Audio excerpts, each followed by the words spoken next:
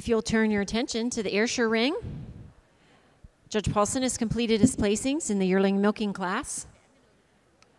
Would the juniors please take a step forward?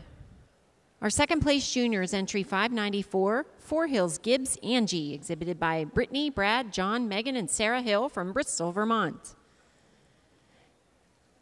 Our best bred and owned entry is 586, Palmyra Dreamer Brenna, E.T., exhibited by Mark Creek from Hagerstown, Maryland.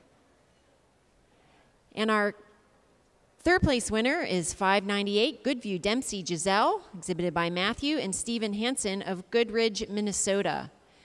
And our first place winning entry, our second place winning entry was also that best bred and owned, and that was 586, Palmyra Dreamer R. Brenna E.T., exhibited by Mark Creek from Hagerstown, Maryland.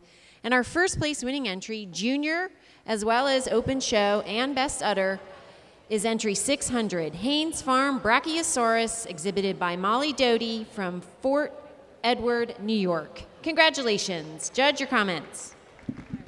What a nice way to start out the milking yearling class here today with a beautiful framed cow here.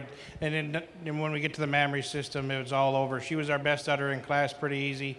She wins over this younger cow, smaller cow here, just not quite as much frame, not quite the leg that this beautiful cow here in first has here today. Second over third, kind of a closer placing here today.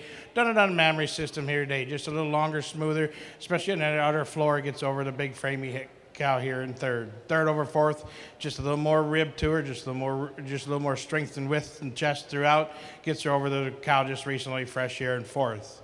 Fourth over fifth for me today, just a little nicer in the crease today, just showing me a little more udder quality throughout. Just showing me just a little more depth and heart, especially to that fore and rear rib. Gets her over the red cow coming out behind here. Congratulations.